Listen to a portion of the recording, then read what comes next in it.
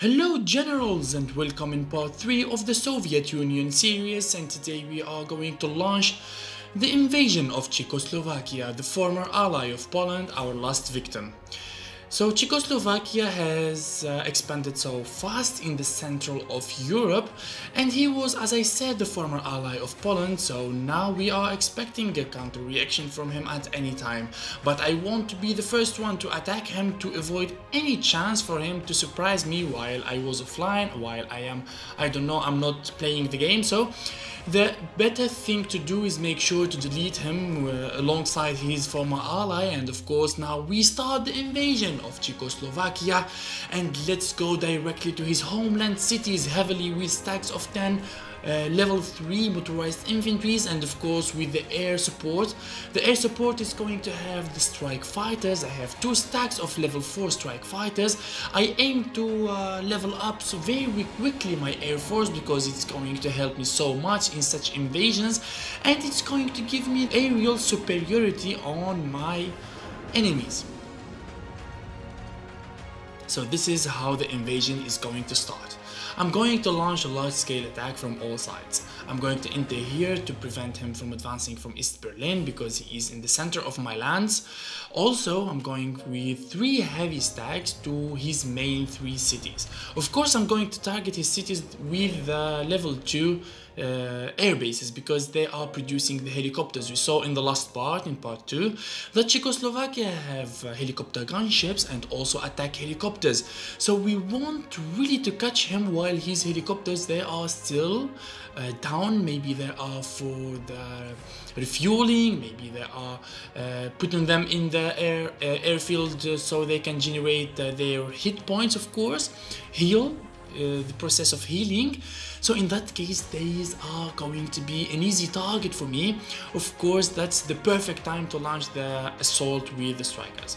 So here I started producing my level 1 destroyers. As I said earlier in the part 2, that Italy has expanded so much and he have the naval bases level 2. So I am obliged in this case to make destroyers, because if my enemies have frigates, my strikers, they will have no utility in such wars. So I need to have the perfect army and the perfect composition to be able to have the superiority and to be able to conquer all of the European soil. So in Prague, as I said, as I was speaking in a few seconds, we are catching up his helicopters on land. This is the perfect time to hit him. He also have attack destroyers. He is not bad Czechoslovakia, to be honest. In day 13 he have attack helicopters, gunships, infantries, and also attack anti-tanks. So you see here I am assaulting his capital Prague. His air base there is destroyed, so his air force is trapped on land. It's going to be an easy target for me. I'm going to take it down very quickly. My stacks of strikers, I'm going to send them city by city to be able to patrol them and give me vision what is available there. At the same time, if there is anything available there, they will automatically engage it.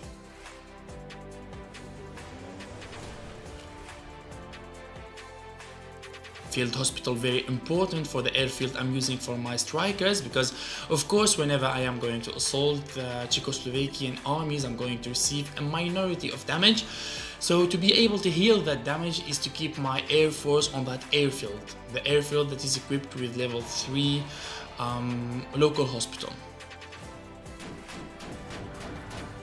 So I'm still here engaging that stack of anti-tank, advancing to the city of Brno, Ostrava also.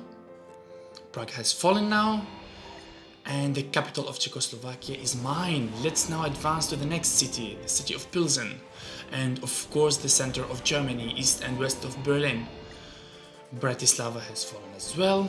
Now let's go to the cities of Hungary and its capital Budapest. All of these lands are under the reign of Czechoslovakia, so now we are under the process of liberating all of the Czechoslovakian colonies here and gather them under the Communist Party, under the reign of the Soviet Union. So this is how you have a very quick invasion. A quick invasion is a composition of heavy land armies and also an air support. If you are attacking a coastal nation, the navy, also the assault of navy, is going to be also useful and very efficient. But in this case, while we are attacking a landlocked nation, so the good thing here is to attack with heavy stacks of 10, because the bigger is the damage, the minus damage you will receive, of course.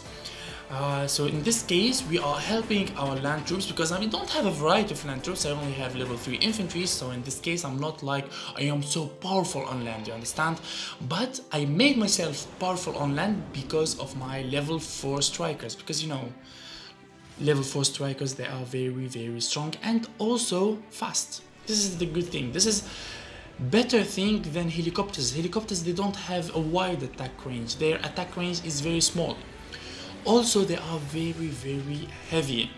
This is why the strikers, they are more useful than helicopters. And also they have a good damage, of course. So now from the city of Pilsen, I'm going to Erfurt. Liberec has fallen. Dresden also has fallen. I know the football team, Slovan Liberec.